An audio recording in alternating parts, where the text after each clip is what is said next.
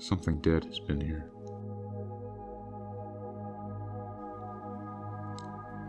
Gabe just got lost in a pyramid. One minute his crazy cousin Sari was right ahead of him in the pyramid tunnel. The next minute she disappeared. But Gabe isn't alone. Someone else is in the pyramid too. Someone. Or something. Gabe doesn't believe in the curse of the mummy's tomb. But that doesn't mean the curse isn't real. Does it? Welcome, kids, to Goosebumps! Tonight's a screening of a very special movie.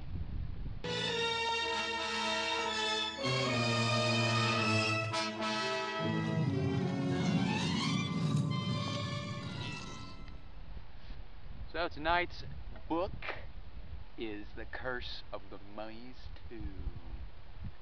This is probably my least favorite book so far, gotta say. So, if you're gonna get offended by this, I'm sorry.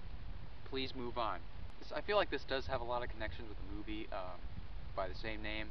Never seen it. I really don't like mummy movies. I think ever since that horror that was the Brendan Fraser one, I think I just stopped watching mummy movies after that. And I was like, what, 7? At 7 I do. Okay, maybe I should stop. If you guys know any good mummy movies, point me in that direction. Maybe I'll check it out. There's a guy. So wait, there's a guy that keeps walking by. We start our story with a boy named Gabe, begging his parents for water. Oh yeah, more shitty parents, by the way. They don't give their kid fucking water. He's begging them. He's like, no, nope, he's fucking joking. This kid's asking for water. They're like, don't be an infant, Greg. But still, I don't blame them. Fucking Greg is fucking annoying, okay? He's a fucking little bitch.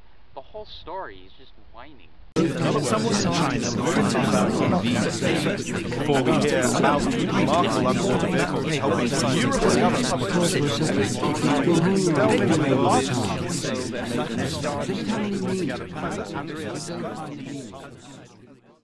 I know some people that are willing to disagree with you there, Greg.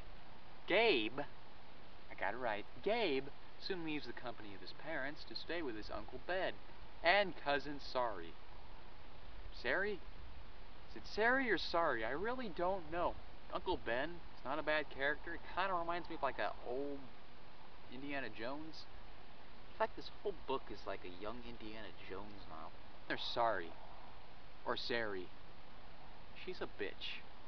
I mean, at least she goes through a character arc a little bit, and she becomes, well, less of a bitch.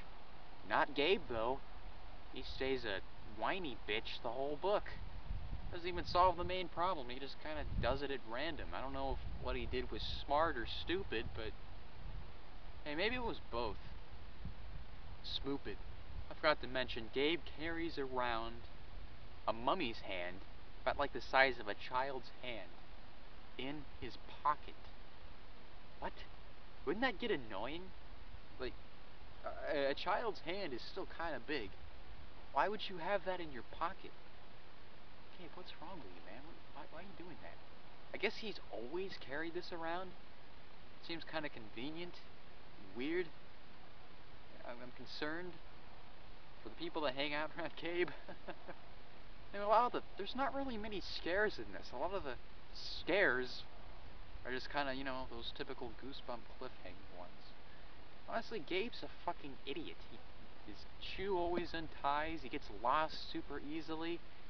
He cuts his hand. He almost dies. Yeah, that's a scene. I really wish that the book ended there. But I will have to say my favorite part about this book, if any, is the character Ahmet, which his character leads up to the climax, and I think that was probably the best part of the book. The beginning of the climax. The ending didn't pay off for much as me.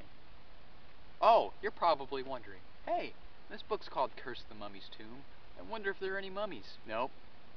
There are mummies, but they're only in there for like half a chapter. And then they move, and then I guess the character's like, oh, was that a dream? Did we imagine that? Also, no one dies again. Even though Ahmet almost dies, he didn't die. Nope.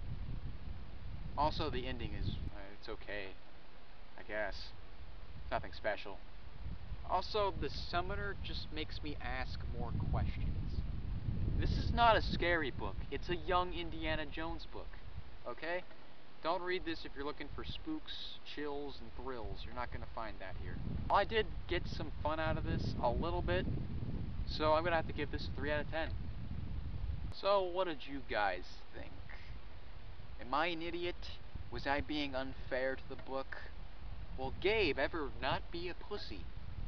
Will Gabe ever realize that CNN is fake news? Tune in next time when we get invisible.